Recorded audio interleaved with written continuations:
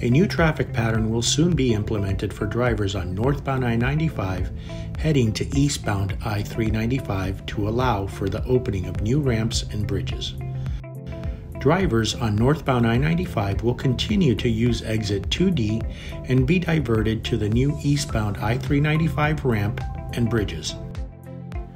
Drivers wanting to continue to the MacArthur Causeway can stay left onto mainline I-395, and those wanting to exit at Northeast 2nd Avenue or Biscayne Boulevard can use exit 2B on the right.